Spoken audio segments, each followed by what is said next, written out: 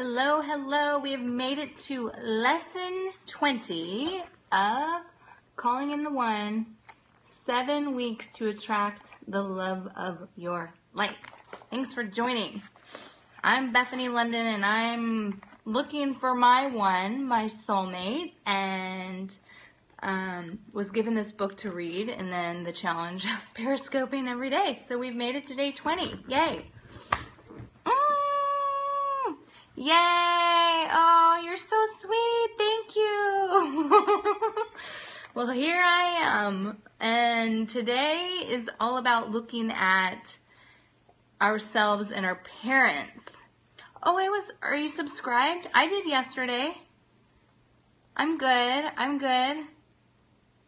Oh, yeah, I did one yesterday. I don't know. Let me think of what time. I think I did it at probably around 4. So, you know, I am on catch though. I am on catch, so it's catching all that I do, and so you can get them there. So if you follow my Twitter at Bethany Londyn, same address, you'll find it. You'll find it. Yeah. Oh, good. Thank you guys. Thank you. I have to say I'm really grateful that I am doing this on Periscope and that I'm committed to you guys, because it supports me being committed to myself. Oh, thank you. Because honestly, this has been such an insane day and I didn't want to do this, but I'm like, no, I gotta do it. I gotta do it. So thank you for holding me accountable. Hello, Turkey. That's funny. Hello from Turkey. Are you calling me a turkey? I don't know. Okay, so today is about cutting the ties that bind us to our family and our parents. I know I'm a goober. And I want to start off with this first quote because I love it and it's so true. Take your life in your own hands and what happens? A terrible thing. There's no one to blame. There's no one to blame. If you take your life in your own hands, there is nobody to blame. Yes, it is. Calling in the One. It's a book we're reading. So it's 7 weeks, and we're doing it every single day. Oh, that's awesome. That's awesome. Feedback like that, when you're telling me that this is resonating with you, or tapping the hearts and that this is resonating with you, that supports me, and like I want to give back. It's by Katherine Woodward Thomas, if you want to buy it. So Calling in the One by Katherine Woodward Thomas. 7 weeks to attract the love of your life. In fact, I think she's releasing a new book, or maybe she already did, called Uncoupling. But I'm not ready to read that because that's about breaking up. I'm still looking for the one here. So first things first. So she starts off by sharing about this one person, Megan. Thank you. Thank you. So she starts off by this one girl, Megan. And Megan basically was raised in a family where her mother didn't feel supported by her husband. How confusing. Totally confusing. But basically, Megan married someone, and her mom was made fun of by her father's family, and so she never felt supported. And by being in that kind of environment, next thing you know, it's creating animosity between Megan and her husband, because her husband's not supporting her mother. So that's just one. Yes, let's start the lesson. So that's just one situation. And so that can create animosity between the parents-in-law and your own parents. So it can create a whole thing. But it's about the fact that we're on lesson 20, so day 20. It's about the fact that we're taking these issues of other people into our own lives and then creating our own turmoil from it. And that's not necessary, because it's their problem and we don't need to take it in. So hopefully that makes sense. I liked this quote too. Nothing has a stronger influence psychologically on their children than the unlived life of their parents. That's from analyst Carl Jung. Nothing has a stronger influence psychologically on their children than the unlived life of their parents. And I mean, we covered that the other day with someone, and she was forced into dancing. She eventually finally got the courage to stop dancing, and it upset her mom so much. But after like 6 months of arguing, her mom signed up for dance classes, and next thing you know, she's competing. I have a YouTube channel. Thank you. I do have a YouTube channel. I just don't focus on love. Actually, I do. I focus on love of everyone. Yeah, my YouTube channel is Bethany Londyn as well. Everything's Bethany Londyn. You can just Google me and follow me wherever. Anyways, thank you. I appreciate that support. So we gotta cut the ties and know that if we're creating frustration in our life, is it coming from us, or is it coming from our parents or some other figure? If we want to take it into, yes. So we want to know if, I mean, this can be friends. This can be friend. It doesn't have to be calling in the one, but that's what we're reading. But you can interpret this with your parents. You can do it with friends, business partners. Like, where is the frustration coming from with something? Is it really coming from you, or is it coming from a pressure from somebody else? And it's important to uncover that and notice. Oh my God, I love you. That is so cool. So cool. Yay! That makes me feel giddy inside. I too am learning. I'm learning as well. So we learn from our parents the risks they never took, the communications that were never delivered, the resentments they never forgave, can weigh so heavily on us. And then we just absorb that as children. And then we carry it forward until we realize that we need to cut the tie. So that's what this chapter is about. There was another story I wanted to share. Oh, yeah, this is so interesting. Yeah, and so like that first quote regarding blaming our parents for everything. Once we take our life into our own hands, we have no one to blame. So if I'm frustrated and I haven't accomplished something, let's say like my startup isn't where I'd like it to be yet, then I can't go blaming my parents. I got to take full responsibility and start from that slate. Yes, you can watch the other Catch. I have everything on Catch. So if you just go to my Twitter feed, Bethany Londyn, spell everything, you'll find it. Yeah. Thank you. So, because there's links on the Twitter feed to the Catch site. I don't know what that website is. Yeah, no problem. So this was also very interesting. If we look back historically, people were encouraged to start their careers and have babies and get married at the age of 13 and 14. If we want to go back, a couple hundred years or something. That's when people were getting married and being put into adulthood. And there was a rite of passage, as you'll see with many communities and tribes, So there's this rite of passage. Now it's been extended. So now we become adults and start going after our careers most of the time, in general speaking, at the age of 18. We go to college, we don't go to college, we start in a career, we take over our family's business, there's many different things, but there's been a period extension from the age of 13 to 18, so that's 5 years. And even though this period of time has been extended for us to become an adult, there is no longer a transition. There isn't this rite of passage and training like there was when it was happening when we were 13 and 14. So I found that really fascinating. So I'm just going to read this. These ceremonial passages that for thousands of years were performed at puberty served to feed power to those entering adulthood. In their absence, adolescence became a time of rebellion and revolt for many of us. Our natural instinct is to separate and forge our way through the world occurred as a sort of mutiny against our elders. So completely different than how it used to be. Completely different than how it used to be. So our attempts at forming new families or finding the one are consequently handicapped by the incompletions we have with our parents or other authority figures. Does that make sense? Tap the heart if that makes sense. I find it absolutely fascinating. That's really interesting, and because it's true. When we're teens, now what do?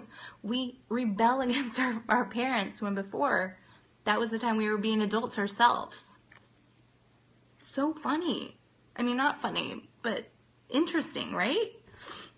Good. Glad that's making sense.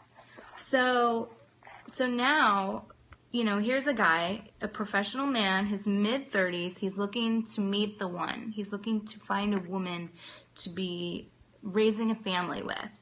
And he's having trouble surrendering to a relationship because his mom was always his one, or is his one. And when he moved away from his mom, he felt guilty because he wasn't there by her side. She was a single mother. And now when he's looking for the one, he starts to get excited initially, and then he pulls back because he freaks out because he goes into this guilty place to fill a void for his mother who hasn't found her one. And it's not his job to do that. By him separating from his mom, he's going to empower her, not separating, but giving her the space. He's empowering her to basically to meet her one and to do her own inner work and everything. So that is, the bottom line is we got to own I love you. The bottom line is we got to own our truth. We got to own who we are. And then, even though it might create frustration for those around us, initially, it's eventually going to empower them to be their own truth. It's going to eventually empower that. So this lack of stability that this guy, what's his name, Alan, has with his mom is because of his mom. And once he decides to declare his feelings for his girlfriend and tells his mom, and his mom's upset, he ends up feeling guilty, but he finally just cuts the tie, and he's like, look, this is how it is. Mom, I love you. I love this woman, and we're going to move forward. So Katherine goes into this. There are two pitfalls for those of us who do not successfully individuate from the families of our childhood. The first one, we may become more fixated in a rebellious adolescent stance, unable to surrender ourselves fully to forming a new family. That's one. We're still stuck in rebellion. I gotta admit, I feel that way sometimes. Because I was the oldest, I had to be perfect. I didn't have to, but that was the pressure that I felt that I created. That was my void. I had to be the perfect, Miss Moral, ethical child. And then the second here is that we continue to be far too dependent on one or both of our parents, which then makes it difficult for us to formulate our own identity fully. So that's what Alan was dealing with. Mine would be more the first one, rebellious. I was the oldest child. I had it so hard. My curfew was like 10 o'clock. As senior year in high school, I finally got it to like 11:45 at the end of the year.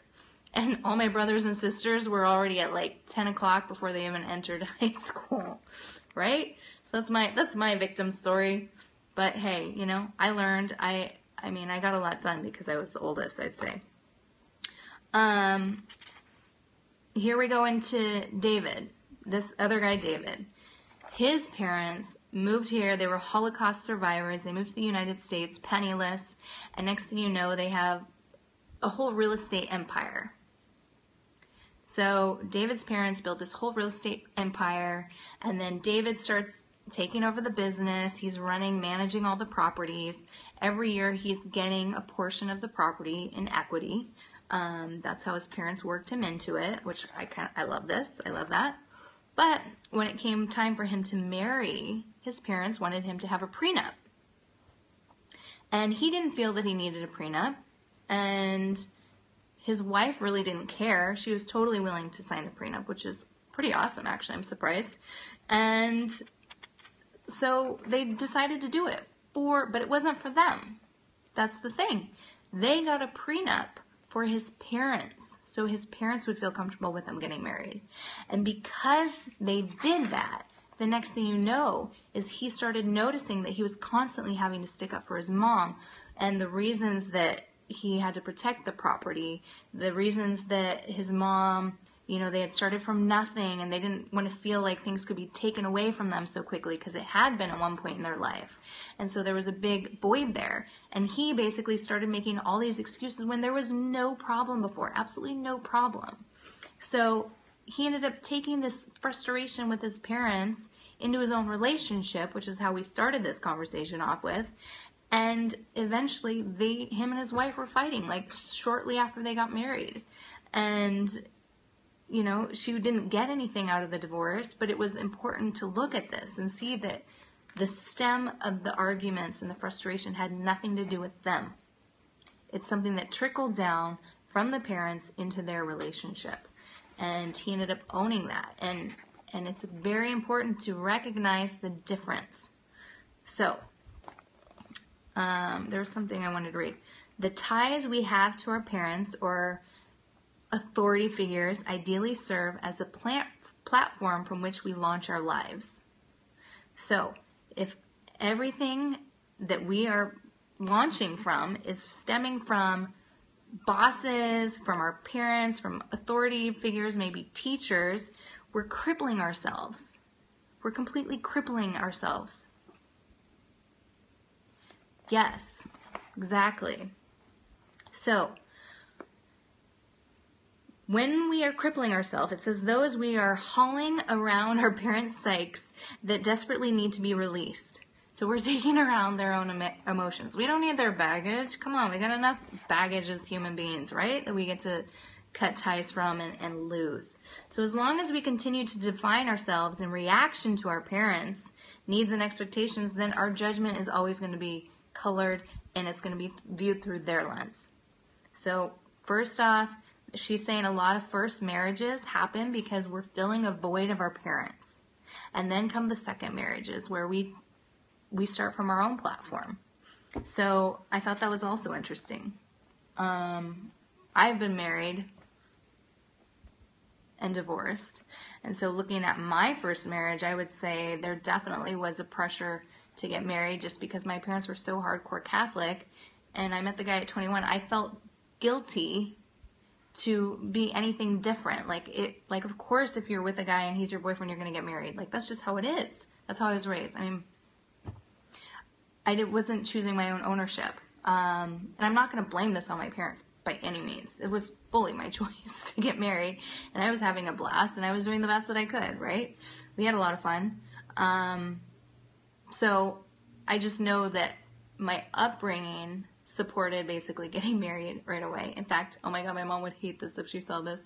She made a bet with our babysitter that I was going to be married by the age of 21. My mom made a bet with our babysitter about that. Guess who won? The babysitter. So my mom got to buy her a pair of shoes, I guess. Kind of funny. Yeah. Anyways, we don't get married at 21 anymore, Mom. Come on. Come on. Okay. So the bottom line is we need to cut the ties. We got to cut the ties. In the absence of appropriate rituals, we create our own. Yeah, true, totally. That is one way of looking at it. There are so many different ways to look at it. So once we create our own rituals, our own come-froms, we can create our own rite of passage. So remember that whole thing before of 13 to 18, where now we enter into a state of rebellion instead of a rite of passage to adulthood. We can create our own ritual, our own rite of passage, and connect our roots to ourselves, our truths and our authentic selves, and release our own passions and purpose. Yep. That's a lot of pressure. That's definitely a lot of pressure. So by creating our own rituals, we're releasing burdens that no longer serve us, nor do they belong to us, and letting go of inappropriate goals that we no longer need to fulfill. And now remember, sometimes when we do this initially, it might create some drama. It may create some frustration. But just know that there's light at the end of the tunnel, because once you're honoring your truth, there's nothing but beauty that can be around you. So you'll be in flow. Flow, flow, flow. I love this quote too by, ooh, I'm not even going to say the name, sorry, I'm going to butcher it. So the quote though is, don't try to force anything. Let life be a deep let go. Let it go. See God opening millions of flowers every day without forcing the buds. I love that, so beautiful. So individuation is such of a letting go process, a shredding of our former childhood, in the spirit of celebration of our mature, autonomous, and ever developing selves that we are becoming. So that is today's lesson.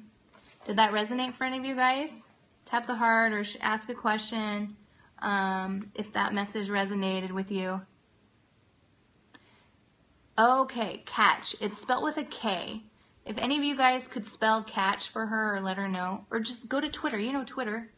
Go to twitter.com/Bethany Londyn. Yes. Yes, yes, yes. Okay, and then the homework. There's always homework. Yep, that's where you go. So the homework is to journal on these and answer these questions. She has 8 questions, and I'm not going to read them off. I always read them off, and I'm like, are you guys really writing it down? I'm going to put the camera on these questions and then screenshot your phone so you get all 8 questions. But there's 8 questions here to journal about that will support you in recognizing maybe some ties that you have to authority figures or your parents, okay? So get ready to screenshot it. Let's get real clear here. Hey, oh, you're so sweet, thank you. So screenshot this, you guys. Who has blank not fully forgiven and for what? What have I not forgiven for? What did blank always want that he or she did not get? What did blank believe that was wrong about his or her life that could not be changed? In what way, if any, did blank overtly or covertly pressure to right where it is really hard to read? I'm sorry. I'm like shaky holding this. Okay, now I'm two-handing it.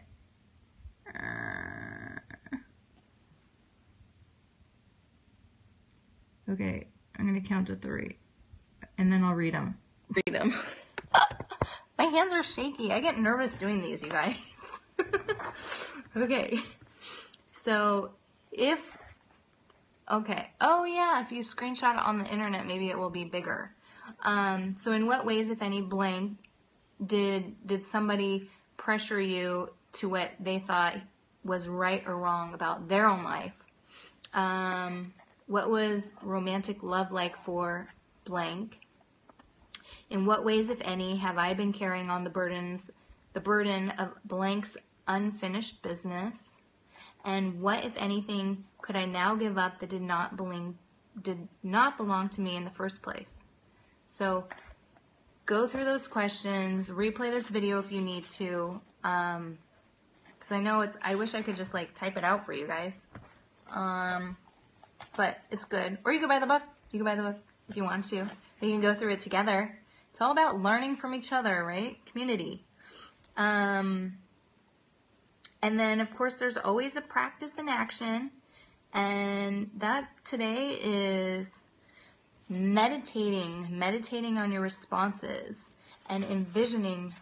The book is Calling in the One, 7 Weeks to Attract the Love of Your Life by Katherine Woodward. Good night. So the bonus action is to sit in a quiet place, darker place probably, and create a safe space for yourself and meditate that you're envisioning this authority figure or this parent in front of you. So envision that they're sitting right in front of you and that you are going to forgive them. Forgive them for any weaknesses that you've absorbed, for the failures that you've had. Forgive them for your inability to fix that which they believed and had broken in their own lives. Forgive them and release them from any further obligation. Through meditation, you don't need to verbally say this because you're doing this for you. You're not doing this necessarily for them. And by envisioning that process, things start to shift for you. And it's about taking this into your own hands, taking ownership of the situation. I mean, your parents, do I have a candle lit? Ooh, that could be good. You know, when I light a candle, this is my own thing because I believe in angels and God and spirit guides and all of it. When I light a candle every time, and I don't remember where I got this from, I say the words, only bring in the most highest vibrating powers. That's my thing. Only bring in the most highest vibrating powers. Because I only want to invite positive energy into my space. So, take ownership of your life. Do the meditation. Release all that does not serve you. Is that regarding the candle? Is the regarding the candle? I don't know what the lag time is on these. But take ownership of your own life. Release. Okay, the candle, that's a whole nother topic. I'm just offering it to you guys. If you want to invite, let's say, your higher self, if you believe in something other than yourself, I'll invite my higher self, like, or God, or angels, or spirit guides, to enter the space to support me in creating my vision. So I only want to invite, though, the highest vibrating. So if you start getting into spirituality, which I am into, and maybe that's what I can start to go through next after we finish this book, one thing at a time. Yeah, I do a lot of, I'm just believing in things, in spirits and entities and a world around me that I can't see. Full of love. But there's one thing I wanted to say that I'm forgetting. Anyway, that's the message. Ownership, taking your life into your own ownership. Remember, there's no one else to blame. Knowing that that's what I was going to say. Your parents did the best that they knew how. Even if there was abuse, they did the best that they knew how. Maybe they were abused. We don't know. I mean, maybe you do know. But when you come from that space and you operate in a place of love and forgiveness, you're healing yourself and you're also creating that separation. So, that's the lesson for today.